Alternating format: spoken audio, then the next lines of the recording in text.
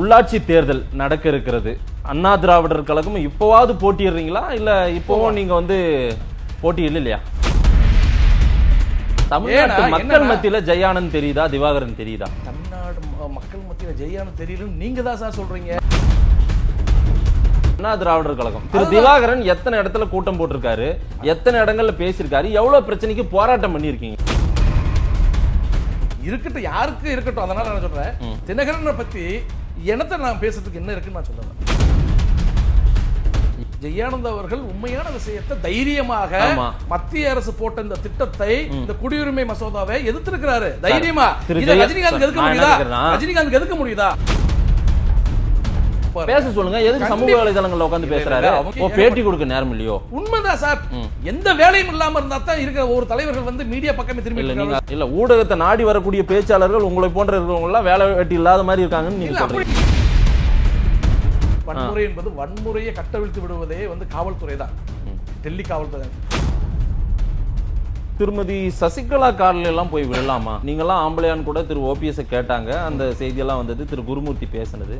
அப்படின்னா வந்து திரு ஓபிஎஸ்ஐ விட சசிகலாவை ரொம்ப சிறுமியா திரு குருமூர்த்தி பார்த்திருக்காரு. அந்த விஷயத்துக்கெல்லாம் திரு திவாகரன் வாய்ஸே கொடுக்கல, ஜெயானந்த் வாய்ஸே கொடுக்கல. அப்ப குருமூர்த்தி பேசுனது சரிதானே அர்த்தம்? துக்ளக் பத்திரிகை நடத்துவதை விட்டுட்டு இவர் வந்து பிஜேபியோட ரகசிய உளவாளியா மாறிட்டார். பிரச்சனையை வந்து விலக்கி சொல்லிருந்து விரோதி வன்முறையை திட்டமிட்டு நடக்கும். வெளிப்படையாகவே தெரியல. பல்வேறு துறைகளில் ஆக சிறந்த ஆளுமைகளை சந்தித்து நாம் நேர்காணல் எடுத்து வருகிறோம். ஆதன் தமிழ் நேயர்களுக்கு வணக்கம். அரசியல் மேடை நிகழ்ச்சியில் மீண்டும் உங்களை சந்திப்பதில் மிக்க மகிழ்ச்சி. பல்வேறு துறைகளில் ஆக சிறந்த ஆளுமைகளை சந்தித்து நாம் நேர்காணல் எடுத்து வருகிறோம். அந்த வகையில் இன்றைக்கு நாம் பார்க்க இருப்பவர் அண்ணா திராவிடர் கழகத்தின் செய்தி தொடர்பாளர் திரு னகரன் நம்மிடையே இருக்கிறார். அவரிடம் கேட்பதற்கு நிறைய இருக்கின்றன, வாருங்கள் அவரிடமே கேட்போம். வணக்கம் திரு னகரன் சார். வணக்கம் ஆதேஷ். ஆதன் தமிழ் நேயர்களுக்கு வணக்கம். வணக்கம் சொல்லுங்க. உள்ளாட்சி தேர்தல் நடக்க இருக்கிறது. அண்ணா திராவிடர் கழகம் இப்போவாவது போட்டியிடுறீங்களா இல்ல இப்போவும் நீங்க வந்து போட்டியிடல இல்லையா? எல்லா இடத்துலயும் போட்டிடுறோம் நாங்க. எல்லா மாவட்டங்கள்லயும் கவுன்சிலருக்கு, வார்டு கவுன்சிலருக்கு, பிரசிடென்ட்டுக்கு, மாவட்ட கவுன்சிலர் அளவுக்கு இப்ப எந்த தேர்தல் நடக்கோ அது ஃபுல்லாமே எங்களுடைய கழகத்தினுடைய வேட்பாளர் நிக்கிறாங்க. அதுக்கு உண்டான வேலைகள் நடந்துகிட்டு இருக்கு. சுயேட்சை சின்னம் தான் எல்லாமே போயிட்டு இருக்கு. எங்களுக்கு சின்னம் தனி சின்னம் ஒதுக்கல. நாங்க தனி சின்னத்துக்கு மனு கொடுத்து பார்த்தோம். அது வந்து மேல டெல்லியில இருந்து வரணும். அதனால இல்ல இப்ப சமீபத்தில் தேர்தல் ஆணையம் போயிருந்தீங்கன்னு போயிருந்தோம். நாங்க கட்சியோட சார்பு நிர்வாகிகளும் போயிருந்தோம். அதனால அந்தந்த ஏரியாவுக்கு என்னென்ன சின்னம் கிடைச்சிருக்கோ அந்த சின்னத்தில் வந்து எங்களுடைய கழகத்தினுடைய வேட்பாளர் அனைவருமே வந்து எல்லா பொறுப்புகளுக்கும் போட்டிடுறாங்க. வெற்றி பெறுவார்ன்ற முழு நம்பிக்கை இருக்கு. எதனால வெற்றி பெறுவார் என்றால் ஐயாவுடைய நற்பெயர் இருக்குது. எங்க கழகத்தினுடைய பொதுச் செயலாளர் அவருடைய நற்பெயர், தளபதி ஜெயானந்தருடைய நற்பெயர் இருக்கு. அதனால கண்டிப்பா அவரை பொறுப்புல எந்தெந்த பொறுப்புல அவங்க போட்டிட்டு இருக்காங்களோ அதெல்லாம் வெற்றி பெற்று வருவாங்கன்னு நம்பிக்கை எங்களுக்கு இருக்கிறது. திரு திவாகரன் ஜெயானந்தருடைய நற்பெயர் இருக்கு. அதன் அடிப்படையில் நாங்க வெற்றி பெறுவோம் நம்பிக்கை. அது நீங்க வந்து அந்த கட்சியில இருக்கீங்க, அந்த கட்சியில உங்க தலைவருடைய புகழ் நீங்க பாடிதான் ஆகணும் கட்டாயம். அது இல்ல, உண்மையிலே அவங்களுக்கு நற்பெயர் இருக்கிறது. தமிழ்நாட்டு மக்கள் மத்தியில ஜெயானந்த் தெரியுதா, திவாகரன் தெரியுதா? தமிழ்நாடு மக்கள் மத்தியில ஜெயானந்த் தெரியலன்னு நீங்க தான் சார் சொல்றீங்க. நான் சொல்லல சார். நெல்லை மாவட்டத்துல போஸ் மக்கள் பணியகம்னு ஒன்னு கேள்விப்பட்டிருக்கீங்களா இல்லையா? கேள்விப்பட்டிருக்கீங்களா? நீங்க இப்ப கேள்விப்பட்டிருக்கீங்க.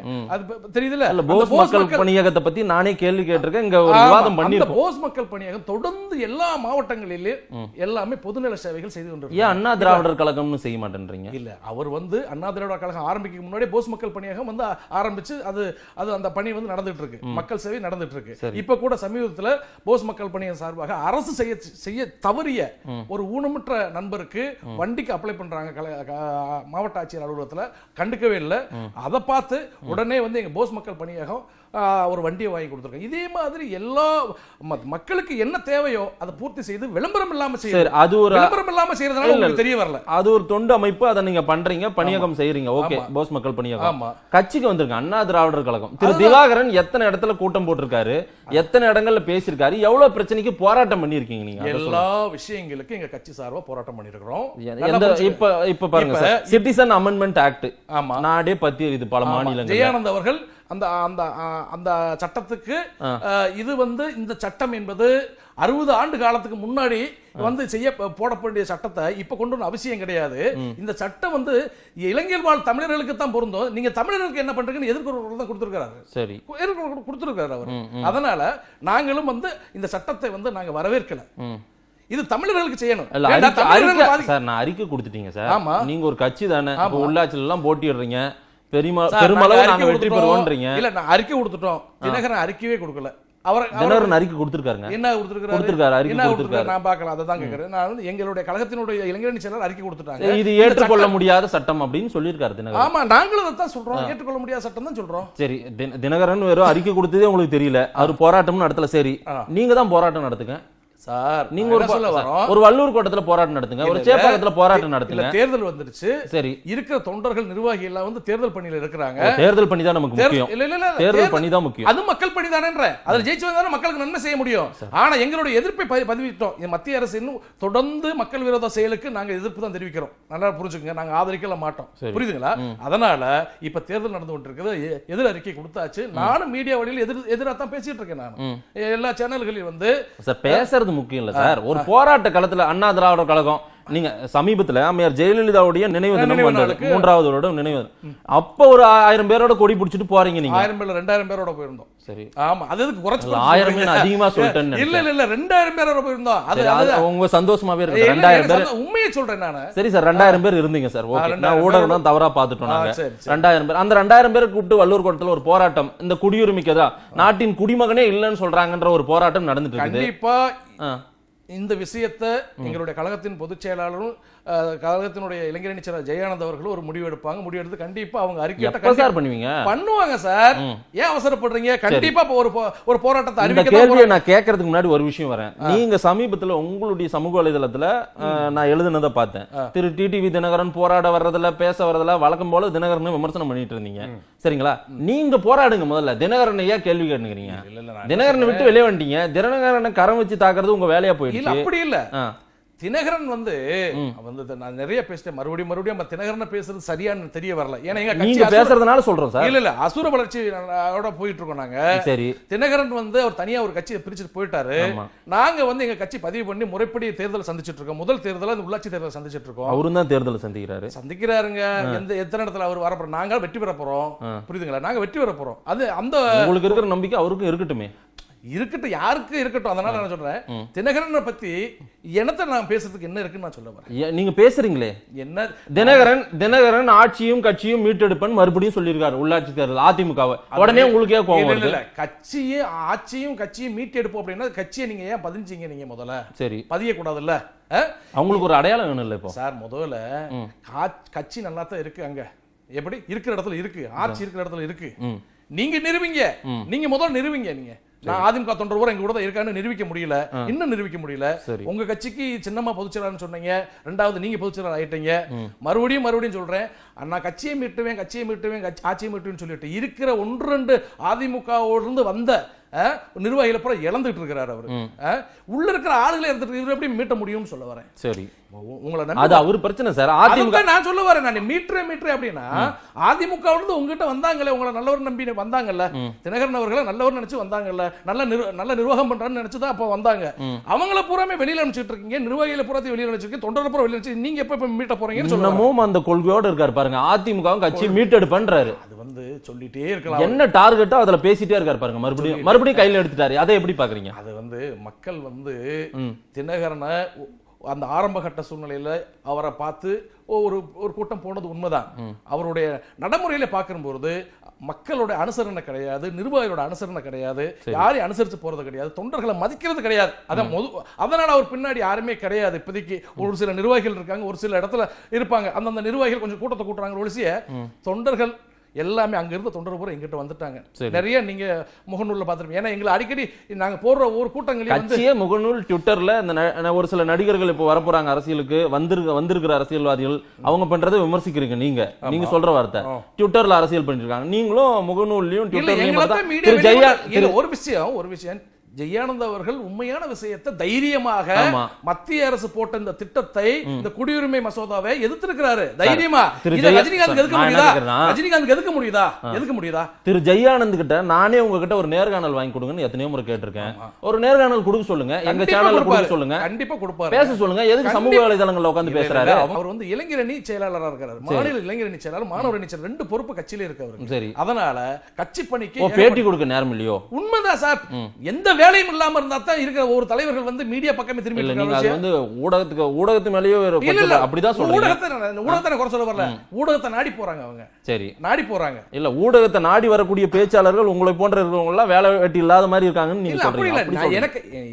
எனக்கு பொறுப்பு கொடுத்திருக்கிறது கழகத்தினுடைய செய்தி தொடர்பாளர் கொடுத்திருக்காரு. சரி, நான் கண்டிப்பா நான் பேசிட்டு தான் இருக்கேன் கட்சியை பத்தியோ எங்களோட தலைமை. சரி, எத்தனை இடங்கள்ல நீங்க பாஜகவியோ இன்னைக்கு இருக்கிற மத்திய அரசையோ விமர்சனம் பண்ணி தமிழ்நாட்டுல நிறைய போராட்டம் நடந்திருக்கு. நீங்க எத்தனை இடங்கள்ல விமர்சனம் பண்ணி எழுதிருக்கீங்க? முதல்ல அதை சொல்லுங்க. என்ன சொல்ல வரேன், நான் நிறைய பேசியிருக்கிறேன், சேனல்கள்ல பேசியிருக்கேன். நீங்க பேசிருக்கீங்க சார். திரு திவாகரன் எங்க பேசிருக்காரு, திரு ஜெயானந்த் எங்க பேசிருக்காரு. இதுவரைக்கும் தினகரன் பேசலாம் மட்டும் உங்களுக்கு சந்தேகம் வருது, கோவம் வருது. ஜெயானந்த் பேசுவாருங்க. நீங்க சொன்னீங்கல்ல ஒரு போராட்டம் ஒன்னு ஆரம்பிக்கணும்னு, நாங்க இப்ப தேர்தல் பண்ணி ஆரம்பிக்கணும் நான் சொல்றேன். நீங்க தான் பண்ணணும். அதான் நாங்க பண்ணுவோம் சார், அதெல்லாம் பண்ணுவோம். எங்க தலைமை அதை நல்ல முடிவு எடுப்பாங்க. எல்லாம் முடிஞ்சு அமைதியானதுக்கு அப்புறம் கடைசியா பண்ணுவீங்க. என்ன அமைதியாயிருச்சு? தமிழகம் மட்டும் இல்லாம எல்லா மாநிலத்திலயும் வந்து போராட்டம் பண்ணிட்டு இருக்காங்க. அந்த போராட்டத்தை வந்து அது முறைப்படி போராட்டம் பண்ணிட்ட மாணவர்கள் போராட்டம், அதை வந்து நாங்க வந்து அதை தவறுன்னு சொல்ல வர ரஜினிகாந்த் மாதிரி போராட்டம் பண்ணக்கூடாதுன்னு சொல்லல. ரஜினிகாந்த் ஒன்னும் சொல்ல சார். அவர் என்ன சொல்றாரு, வன்முறை நிகழ்ந்தது தவறுன்றாரு. அவர் எங்க போனாலும் வன்முறைன்னு பேசுறாரு. தூத்துக்குடியில வந்து ஒரு அந்த ஆலயம் மூட சொல்லி மக்கள் வந்து ரொம்ப காலமா போராடி அந்த போராட்டம் உச்ச வட்டத்தை போய் காவல்துறை வந்து 13 பேரோ 14 பேரோ சுட்டு கொண்டுட்டாங்க. அந்த இடத்துல போய் இவர் என்ன சொல்றாரு, தீவிரவாதிகள் அதுக்கடுத்து சமூக விரோதிகள் உள்ள புகுந்துட்டான்னு சொல்றாங்க. அப்ப போராடின சமூக விரோதிகளா? அதே மாதிரி இப்ப உள்ள ட்வீட் போடுறதும் அது மாதிரி போட்டிருக்கிறாரு. அவரு போராடவே கூடாது அப்படின்னா என்ன சார், இல்ல வன்முறை பஸ் எரிப்பு போன்ற காட்சிகள் நடக்கிறத பார்த்து ஒரு ட்வீட் போட்டுருக்காரு. அவ்வளவுதான். அதுதான் பஸ் எரிப்பு வன்முறை என்பது வன்முறையை கட்டவிழ்த்து விடுவதே வந்து காவல்துறை தான். டெல்லி காவல்துறை ஒரு விடுதிக்குள்ளேயே ஒரு காலேஜுக்குள்ளே உள்ள அத்துமீறி போறாங்க. உள்ள பெண்களோடு ஒரு பையன் இருக்கு, அந்த பையனை இழுத்துட்டு பெண்களை சேர்த்து அடிக்கிறாங்க. இதெல்லாம் நீங்க வீடியோ பார்த்து தானே இருக்கிறீங்க. அதே மாதிரி காவல்துறையே வந்து பெட்ரோலை ஊத்தி பஸ்ல திரு தேனிகர்ணன் போன்றவர்கள் வந்து ரஜினிகாந்த் எல்லாம் எடுத்து பேசுறதுக்கு காரணம் ரஜினி பேசினா நாம விளம்பரம் ஆயிடலான்ட்டோ. ரஜினியை பேசணும்னு எங்களுக்கு அவசியமே கிடையாது. ரஜினியை நான் என்ன சொல்ல வரேன், ரஜினி வந்து அரசியலுக்கு வர்றதா வரவேற்கிறோம். நாங்க வாங்க களத்துல இறங்கி வாருங்க, இதுக்குள்ள எவ்வளவு கஷ்டம் இருக்கு, மக்கள் எந்த அளவுக்கு இறங்கி போய் சந்திக்க வேண்டியது வந்தா தான் தெரியும். நம்ம வந்து சினிமாவில் நடிச்சது மாதிரி தியேட்டர்ல விசில் அடிக்கிறான், நீங்க வந்தோடனே உங்களை கூட்டம் கூடுறான்னு, அது வந்து உங்களை ரசிகர் கூட்டம் இல்ல. 96ல இருந்தே ரஜினிக்கு அரசியல் தெரியும். என்ன அரசியல் தெரியும்? 96ல மூப்பனார் ஆதரவு கேட்டாரு, திமுக மூப்பனார் காங்கிரஸ் வந்து ஆதரவு கொடுத்து அன்னைக்கு வந்து ஒரு ஆட்சி. இவ்வளவு அனுபவம் இருக்குன்னு சொல்றீங்க. ஆமா, ஏன் கட்சி ஆரம்பிக்கமா இருக்காரு? ஏன் கட்சி ஆரம்பிக்க தலைவி அம்மையார் ஜெயலலிதா இந்த நாட்டை ஆண்டால் இந்த நாட்டை யாராலையும் காப்பாற்ற முடியாதுன்னு சொல்லியிருக்காரு. தெரியுங்களா? எங்க அவர் சொல்லுவாருங்க, கருத்து யார் மேலே வைக்கலாம். ஆனா அவருக்கு அரசியலுக்கு வர முடியுமா? அந்த தைரியம் இருக்கா சொல்லுங்க பாப்போம். இந்த அரசியலுக்கு வரப்போறாரு சார். எப்ப வராரு? இந்த வராரு இப்போ வந்தா வரவேற்கிறோம். தேர்தல் நடக்கிறதுக்கு 3 மாசத்துக்கு முன்னாடி வரேன்றாரு. அதான் நான் என்ன சொல்றேன், ஒரு விஷயத்தை உங்ககிட்ட ஒன்னு சொல்றேன். ரஜினி அவர்களும் கமல் அவர்களும் 2 பேருமே உட்காந்து ஒரு பேசுறாங்க, நம்ம கட்சி ஆரம்பிச்சிருமான்னு பேசுறாங்க. அப்ப தப்பிக்கிறாரு ரஜினி அவர்கள். முதல்ல நீங்க ஆரம்பிங்க, அப்படியே தொடர்ந்து நான் வந்துறேன்.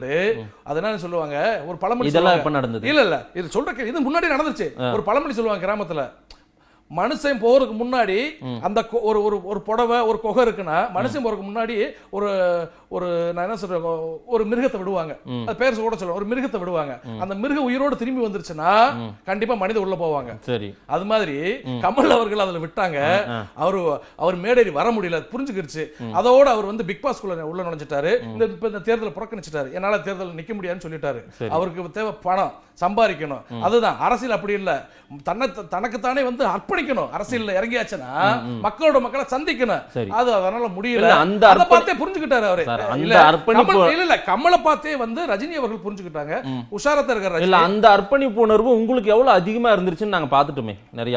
நான் சொல்றேன், எங்களுடைய தலைமை வெளியில தெரியாட்டியும் கூட எல்லா மாவட்டங்களிலும் அவங்க முடிந்த அளவுக்கு நல்ல விஷயங்களை செய்துக்கிட்டு தான் வராங்க. ஆட்சிக்கு வந்ததா வந்து நல்லது செய்யணும் அவசியமே கிடையாது. நிறைய இடத்துல உதவி பண்ணிட்டு இருக்காங்க. தெரியலன்னா நான் என்ன சொல்றேன், ஒரு இந்த இப்ப கூட ஒரு ஸ்கூட்டர் வாங்கி கொடுத்துருக்காங்க. அதுக்கு ஒரு பிரஸ் மீட் வச்சா ஸ்கூட்டர் வாங்கி கொடுத்தாங்க. இல்ல அத நியூஸா எடுத்து போட்டது வேறவங்க. அது மாதிரி எனக்கே தெரியாது இவங்க ஸ்கூட்டர் வாங்கி தர போறாங்க அப்படின்னு எனக்கே தெரியாது. நான் டிவில பார்த்து தெரிஞ்சுக்கிட்டேன். அப்படி அந்த அளவுக்கு தினகரன் போற இடங்கள்லாம் கூட்டம் கூடுது, செய்திகளா காட்டுறோம். அது மாதிரி திவாகரன் போற இடத்துல கூட்டம் கூடுற மாதிரி நாங்க பாக்கல. திரு ஜெயானந்த் அது மாதிரி நீங்க வரலன்ற, நீங்க வரல, மீடியாக்காரங்க கிட்ட வர்றதே கிடையாது. வந்தா நியூஸ் போடுறதே கிடையாது. என்னன்னு தெரியல. எல்லா இடத்துலயும் கூட்டம் கூடிட்டு தான் இருக்கு. எல்லா இடத்துலயும் தகுந்த மரியாதை கிடைச்சிட்டு தான் இருக்கு எங்களுடைய தலைமை, எங்களுடைய கழகத்தினுடைய பொதுச் செயலாளருக்கு. அதனால நான் என்ன சொல்ல வரேன் அப்படின்னா, மீடியாவுல வச்சு கட்சி வளர்த்து அது வேஸ்டா போயிடும். நாங்க கட்சி தொண்டர்கள் எந்தெந்த இடத்துல எங்களுக்கு என்ன மாதிரி எங்களுக்கு மரியாதை கொடுக்குறாங்க, எந்தெந்த இடத்துல கட்சி வளர்ந்துட்டு இருக்குன்னு பூராமே எங்களுக்கு தான் தெரியும். அதை கூடிய வரையில் இந்த தேர்தலில் நாங்க நிரூபிப்போம். இந்த தேர்தலில் எங்களுடைய தொண்டர்கள் பூராமே எங்க நிர்வாகி பூரா ஜெயிச்சு தான் வரப்போறாங்க. அப்பயாவது பாத்துக்கங்க, நீங்க உள்ளாட்சி தேர்தலில் வந்து அண்ணா திராவிட கழகம் புதிதா களம் இறங்கி எந்த அளவுக்கு வெற்றியை கொண்டு வந்திருக்குன்னு அப்பயாவது உங்களுக்கு தெரியும். ஏன்னா எந்த நேரமும் வந்து மீடியாவில் கூட்டத்தை காமிக்கணும் அது பூரா விலை கொடுத்து வாங்கப்பட்ட கூட்டங்கள். யாரா இருந்தாலும் சொல்றேன், அந்த மீடியாவில் தினகரன் போற இடத்துல கூட்டம் கொடுக்கணும். அந்த பொறுப்பாளர்கள் அதான் சொல்றேன், அந்த பொறுப்பாளர்கள் யாராவது கூப்பிட்டு 500 ரூபாய் ஒரு பிரியாணி கொடுத்தா கூட்டம் கூட தான் செய்ய. நாங்க அப்படி விலை கொடுத்து வாங்க மாட்டோம். புரியுதுங்களா? இயற்கையாவே மனசுல ஐயா திவாகரன் நினைச்சு வர்றவங்க தான் அங்க எங்கிட்ட வர்றாங்க. புரியுதுங்களா? தலைமை கிட்ட அதை வாங்கி இதை வாங்கில வர மாட்டாங்க. சொந்தமா சுயமா அவரை சந்திக்க வர்றாங்க. அது வந்து வெளியில வர்றது கிடையாது. மீடியாவால வர வச்சு இதெல்லாம் வெளியே கொண்டு வைப்போம் அவங்களும் சொல்றது கிடையாது. மனசுக்குள்ள இருக்கு. அதே மாதிரி கழக தொண்டர்களுக்கு மக்களுக்கு எல்லாம் தெரியும். அதனால நாங்க நல்ல வளர்ச்சி அடைஞ்சுக்கிட்டு இருக்கோம். இந்த தேர்தலில் வெற்றி பெற போறோம். அதுல எந்த மாற்றம் இல்லை. திருமதி சசிகலா கார்ல எல்லாம் போய் விழலாமா? நீங்கெல்லாம் ஆம்பளையான்னு கூட திரு ஓபிஎஸ் கேட்டாங்க. அந்த செய்தியெல்லாம் வந்தது. திரு குருமூர்த்தி பேசினது அப்படின்னா வந்து திரு ஓபிஎஸ்ஐ விட சசிகலாவை ரொம்ப சிறுமியா திரு குருமூர்த்தி பார்த்திருக்காரு. அந்த விஷயத்துக்கெல்லாம் திரு திவாகரன் வாய்ஸே கொடுக்கல, ஜெயா ஆனந்த் வாய்ஸே கொடுக்கல. அப்ப குருமூர்த்தி பேசுனது சரிதானே அர்த்தம்? குருமூர்த்தி வந்து அவர் ஒரு பத்திரிகை நடத்திட்டு இருக்கிறாரு. அவர் ஆடிட்டர், ரெண்டாவது பத்திரிகை ஆசிரியரா நடத்திட்டு இருக்காரு. துக்ளக் பத்திரிகை வந்து நடத்திட்டு இருக்கிறாரு. ஒரு காலகட்டத்தில் துக்ளக் பத்திரிகை ரொம்ப பேசப்பட்ட பத்திரிகை தான். சரி, இப்ப அதை பேசப்படல. காரணம் என்னன்னா, சோ அவர்கள் மறைந்து விட்டார்கள். துக்ளக் பத்திரிகை நடத்ததை விட்டுட்டு இவர் வந்து பிஜேபியோட ரகசிய உளவாளியா மாறிட்டாரு. அதனால நான் என்ன சொல்ல வரேன், அதிமுகவை விமர்சனம் செய்வதற்கு இவருக்கு எந்த ஒரு அருகதையுமே கிடையாது. அதை வந்து அமைச்சர்களே சொல்ல, நீங்க இல்ல நான் சொல்றேன், நான் கேட்ட கேள்வி நான் சொல்றேன் சார். அமைச்சர்கள் சொல்லாட்டி கூட நான் தொண்டனா நான் சொல்றேன். எங்களோட தாய் கழகம் அதிமுக தான். உங்களை தொண்டனாவே ஜெயக்குமார் ஏத்துக்கலையே, திரு ஓபிஎஸ் ஏத்துக்கலையே, இல்ல திரு இபிஎஸ் ஏத்துக்கலையே. அம்மா ஏத்துக்கிட்டாங்க அந்த டயத்துல. இப்பவும் அதிமுக தாய் கழகம் எங்களுக்கு அதுதான். எது தாய் கழகம்? தாய் கழகம் உண்மைதான். எத்தனை முறை நீங்க வந்து அதிமுக தலைமை அலுவலகத்துக்கு போனீங்க? இப்ப சொல்லுங்க பாருங்க. என்ன சொல்ல வரீங்க? இப்ப உங்களை உள்ள விடுவாங்களா? சார் நான் ஒன்னு சொல்றேன் சார், எங்க கட்சி நல்லா வளர்ந்துட்டு இருக்கு சார். இனி எதுக்கு நாங்க போறோம்? எங்களுடைய கழகத்தினோட பொதுச் செயலர் திவாகரன் ஐயா இருக்காரு, இளைஞரணி செயலர் ஜெயானந்த் இருக்காங்க. எங்க கட்சி நல்லா போயிட்டு இருக்கு, தேர்தல் சந்திச்சிட்டோம். ஆனா இருந்தாலும் அதிமுக பயணிச்சுட்டு இருக்கிற அமைச்சர்களையும் நிர்வாகிகளையும் கொச்சைப்படுத்துறதுக்கு அவருக்கு எந்த உரிமையும் கிடையாது. கண்டிப்பா நான் சொல்றேன், அது வந்து வன்மையா கண்டிக்கிறேன் நான். யாரு? குருமூர்த்தி அவர்களை. சரி, நீங்க கண்டிச்சிருங்க சார். திரு திவாகரன் எத்தனை இடத்துல கண்டிச்சார் சொல்லுங்க பார்க்கலாம். குருமூர்த்தியே தினகரன் பேசல சார், தினகரன் பேசியிருக்காரு, தினகரன் கண்டிச்சிருக்காரு. குருமூர்த்தியே கண்டிக்கிற அளவுக்கு குருமூர்த்தி பெரிய ஆள் கிடையாது, எங்க ஐயா பெரிய ஆள். அதனால நான் கண்டிக்கிறேன்னு சொல்றேன். சசிகலா விமர்சனம் பண்ணிருக்காரு, அதுதான் நான் கண்டிக்கிறேன். அவருக்கு குருமூர்த்தி யாருக்கு தான் பதில் சொல்லுவாரு? திரு திவாகரன் அவர்கள் பதில் சொல்ற இடத்துல பதில் சொல்லுவாரு. மோடிக்கு மட்டும் தான் பதில் சொல்லுவாரோ? இல்ல, மோடிக்கு மட்டும் இல்ல. மோடி என்ன கேட்டாருங்க கிட்ட நாங்க பதில் சொல்றதுக்கு. அதனால கட்சியை வளர்த்துக்கிட்டு இருக்கோம் சார். நாங்க கட்சியை வளர்த்துக்கிட்டு இருக்கோம் நாங்க. அதனால குருமூர்த்தி போன்றவர்கள் ஏதோ உளறாங்கன்னா அதுக்கெல்லாம் பதில் கூறுவதற்கு எங்கள் ஐயாவுக்கு நேரம் இல்லை. அதுக்கு தான் என்னை விட்டுருக்காங்க. குருமூர்த்தி வந்து அதிமுக விமர்சனம் பண்றாரு, அமைச்சர்களை கொச்சைப்படுத்துறாரு. நான் சொல்ல வரேன், குருமூர்த்தி அவர்கள் அவரோட பத்திரிகை நலிவடைஞ்சது போயிடுச்சு. பத்திரிகை முன்னத்தை பாருங்க. அல்லது அரசியலுக்கு வரணும், பிஜேபி போய் சேர்ந்துக்குங்க டைரக்டா. ஒரு பொறுப்புகள் வாங்க. இப்ப தலைவர் இல்லாம தான் பிஜேபி இருக்கு, தலை இல்லாம முண்டமா இருக்கு பிஜேபி. நீங்க கூட தலைவரா வரலாம். புரியுதா? அதனால அதிமுகவை இழிவுபடுத்தி அதிமுக அமைச்சர்களை இழிவுபடுத்துவது அதை வன்மையா கண்டிக்கிறேன். அமைச்சர்கள் கூட அது பெருசா எடுத்து பேசல. ஆனா திரு ஜெயக்குமார் அவர்கள் பேசினாரு, அதை விமர்சனம் பண்ணாரு. இல்ல நான் ஒன்னு சொல்லுவேன், வேற யாரும் பேசல. திரு ஓபிஎஸ் பேசல சார், உங்க ஊருக்காரு தேனிக்காரு. அவர் பேச மாட்டாரு, நல்ல மனுஷன் பேச மாட்டாரு. விடுங்க. அதை நான் என்ன சொல்றேன், எதனால பேச முடியாம இருக்கிறாங்க எல்லா விஷயம் உங்களுக்கு தெரியும். தெரிஞ்சுக்கிட்டு ஏன் பேசுறாங்க, நாங்க பேசுவோம் சார். ஏன் பேசல? உங்களுக்கு தான் என்ன தெரியும், உங்களுக்கு தெரியணும்ல. அதுதான் தெரியுது. உங்க மாவட்டத்து துணை முதல்வர் அவரு, அதுதான் சார் தெரியுது. ஒரு சில இடையூறுகள் அவங்களுக்கு இருக்கு. அந்த இடையூறுகள் எதனால 3 அணியா பிரிஞ்சதுன்னு உங்களுக்கு தெரியும். மறுபடியும் ஏன் பேசல அப்படின்னா அவங்களுக்கு இடையூறு இருக்கு சார், இடையூறு இருக்கு. அதனால அமைதியா ஆட்சி நடத்திட்டு இருக்காங்க. ஆட்சி நடக்கட்டும், இன்னும் குறைகாண்டு ஆட்சிகள் நடக்கட்டும், பாத்துக்குருவாங்க. சசிகலா வெளியே வந்தா என்ன நடக்கும், சின்னம்மா அவர்கள் வெளியே வந்தா என்ன நடக்கும்னு உண்மையா அவங்க மனநிலை எப்படி இருக்குன்னு நம்ம சொல்லவே முடியாது. சரி, இது நாள் வரைக்கும் நம்ம எப்படி நினைச்சிட்டு இருந்தோம். அப்ப வெளியில வந்த பிறகு எனக்கு தினகரன் வந்து என்னோட கட்சியோட பொதுச்செயலாளர் சின்னமாதான் சொல்லிட்டு இருந்தாரு. டப்புன்னு அந்த எலெக்ஷன் முடிஞ்ச பிறகு நான் தான் பொதுச்செயலாளர் அவர் வந்துட்டாரு. அது மாதிரி நான் என்ன சொல்றேன், சின்னம்மா வெளியே வந்துட்டு அவங்க என்ன முடிவு எடுக்கிறாங்கன்னு இப்ப யாருமே யூகிக்க முடியல. வெளியே வரப்போறாங்க. வந்தப்புறம் கண்டிப்பா ஒரு நல்ல முடிவு எடுப்பாங்கன்னு நினைக்கிற நம்பிக்கை இருக்கு. கண்டிப்பா அவங்க வெளியில வரட்டும், பாத்துக்கிறோம். வெளியே வந்தோடனே அவங்கள பார்க்கணும். அதுதான் எனக்கு சீக்கிரம் வெளியே வரணும்னு நான் ஆசைப்படுறேன். இல்ல நீங்க வந்தா என்ன நடக்கணும் நீங்க எதிர்பார்க்கறீங்க? இல்ல நம்ம ஒண்ணும் சொல்ல முடியாது. அவங்க வந்து அப்ப அதிமுக இந்த 3 அணிகள் எல்லாம் பிரிஞ்சிருக்கிறதெல்லாம் இணையாதுன்ற மாதிரி உங்களுக்கு இணையாதுன்னு நான் சொல்ற வழியில அது வந்து எங்க தலைமை எடுக்கிற முடிவு. இணையறதும் இணையாதது என்னுடைய தலைமை எடுக்கிற முடிவு. சரி, அது உங்க தலைமை எடுக்கிட்ட முடிவு. சசிகலாவுக்கும் அதிமுகவுக்கும் சம்பந்தமே இல்லைன்ட்டாங்க இப்ப நடந்த பொதுக்குழு கூடி. இல்ல சம்பந்தம் இல்லைன்னு இவங்க சொல்லலாம். நீதிமன்றம் வந்து சம்பந்தம் இல்லைன்னு சொல்ல நீதிமன்றத்தில் வழக்கு நிலுவையில் இருக்கு. சரி, புரியுதுங்களா? அந்த பொதுச் செயலாளர் வழக்கு போடுறதுனால தான் தினகரன் அது ஒரு பாயிண்ட் வச்சுதான் நான் பொதுச் செயலாளர் ஆயிட்டேன் அவர் அமமுகவுக்குன்னு சொல்லிட்டு இருக்கிறாரு. அந்த வழக்கு ஒண்ணு இருக்கு. எதனால சின்னமாவை இவங்க ஒதுக்குறாங்க, எதனால இப்படி போயிட்டு இருக்குன்னா எல்லா விஷயங்களும் வந்து புரிந்தவர்களுக்கு புரிய உங்களுக்கும் தெரியும் நினைக்கிறேன். சின்னமா முதல்ல வெளியில வரட்டும். வெளியில வந்த பிறகு அவங்க கண்டிப்பா எந்த முடிவு எடுத்தாலும் சரியான முடிவு தான் எடுப்பாங்க. எடுக்கட்டும், அன்னைக்கு பார்ப்போம். அன்னைக்கு என்னுடைய தலைமைக்கு ஐயா திவாகரன் அவர்கள் என்ன முடிவு எடுக்கிறான்னு அன்னைக்கு தெரியும். அது வரைக்கும் காத்துருங்களேன். கண்டிப்பா எங்களுடைய கட்சி என்பது அசுர வளர்ச்சி போய்கிட்டு இருக்கு. தேர்தல் அசுர வளர்ச்சினா எத்தனை மாவட்ட செயலாளர் இருக்காங்க உங்க கட்சியில? டோட்டலா அத்தனை தமிழ்நாட்டுல அத்தனை மாவட்ட செயலர் போட்டாச்சுங்க. மாவட்ட செயலர் இருக்காங்க. மாவட்ட செயலர் இருக்காங்க. நீங்க வாங்க ஒவ்வொரு மாவட்ட செயலர் ஒரு என்ட்ரி எடுக்கிறீங்களா? சரி, அதே மாதிரி முதல்ல திரு திவாகரன் ஜெயானந்த் கிட்ட ஒரு நேர்காணல் வாங்கி கொடுங்க சார். நான் நிறைய கேள்வி கேட்கணும் அவங்க கிட்ட. கண்டிப்பா நான் வாங்கி தரேன். ஒண்ணும் பிரச்சனை. டைம் கிடைக்கிற போது கண்டிப்பா நீங்க அலுவலகத்துக்கே வந்து இன்விடேஷன் கொடுக்க வந்திருக்கீங்க. ஜெயானந்த் நேரடியாக சந்திச்சிருக்கீங்க. ஆமா, சமீபத்துல அந்த போட்டோ கூட நான் போட்டு விட்டேன். அதனால கண்டிப்பா அவர்களோட நீங்களே வாங்கலாம். நான் வாங்கி தர கட்டி நீங்களே அவர் டைரக்டா பேசலாம். புரியுதுங்களா? பேசி வாங்கலாம். அவங்க நேரம் கிடைக்கிற போது கண்டிப்பாக ஜெயானந்த் அவர்கள் உங்களுக்கு ஒரு இன்டர்வியூ கொடுப்பாரு நினைக்கிறேன். நான் நாடு எப்படி இருக்குன்னு சொல்லிடுங்க, என்ன பண்ணணும்? இல்லைண்ணா, இப்போ நாடு வந்து எப்படி இருக்கு அப்படின்னா மத்திய அரசாங்கம் தொடர்ந்து அதிரடி திட்டங்களாக கொண்டு வர்றாங்க மக்களுக்கு விரோதமா. அப்பன்ற போது மக்கள் போராட எல்லா மாணவர் இருந்து சமூகம் இருந்து பிற கட்சிகள் இருந்து திமுக மட்டும் இல்லை எல்லாருமே அதை வந்து எதிர்க்கிறோம். என்னன்னா 60 ஆண்டு காலத்துக்கு முன்னாடி செய்ய வேண்டிய வேலை இப்ப செய்யணும்னு நினைக்கிறாங்க. புரியுதுங்களா? இவங்க வந்து அங்குள்ள பாகிஸ்தான்லயும் ஆப்கானிஸ்தான்லயும் அண்டை நாட்டுகள்ல இஸ்லாமிய நாட்டுகளில் வாழக்கூடிய இந்துக்களையும் பௌத்தர்களையும் சீக்கியர்களையும் காப்பாற்ற நினைக்கிறவங்க அவங்க என்ன விருப்பப்படல. அங்கிருந்து இன்டர்வியூ கொடுத்துருக்காங்க. நாங்க நல்லா வாழ்ந்துட்டு இருக்கோம், எங்களை எதுக்கு கூப்பிடுறீங்க அப்படின்னு சொல்றாங்க. நல்லா வாழ்ந்துட்டு இவங்க உள்ள இழுத்து போறதுக்கு ஏன் வந்து தொடர்ந்து உங்களாலே பாதிக்கப்பட்ட இந்திய அரசாங்கம் கூட்டு சேர்ந்து தான் வந்து தமிழர்களை கொண்டு குவித்தாங்க. இன்னும் வந்து அங்க வந்து நிலத்தெல்லாம் பறிக்கப்பட்டு எத்தனை பேர் அங்கேயும் வந்து எப்படா இந்தியாவை போகணும்னு நினைச்சிட்டு இருக்காங்க. அவங்களையும் கூப்பிடக்கூடாதுன்னு சொல்ல வரேன். இந்திய வம்சாவளியை சேர்ந்தவங்க இலங்கை தமிழர்களை சொல்றேன். இலங்கை தமிழர்களை ஏன் கூப்பிடக்கூடாது? அவங்களுக்கு மட்டும் இந்த சட்டம் பொருந்தாதான். சரி, ஏன் இதுல பாகுபாடு? இஸ்லாமியர்களுக்கும் இந்த தமிழர்களுக்கு மட்டும்தான் வந்து இந்த மத்திய அரசு தொடர்ந்து துரோகம் விளைவிக்குது. அதனால இதை நாங்க எதிர்க்கிறோம். என்ன பண்ண போறீங்க?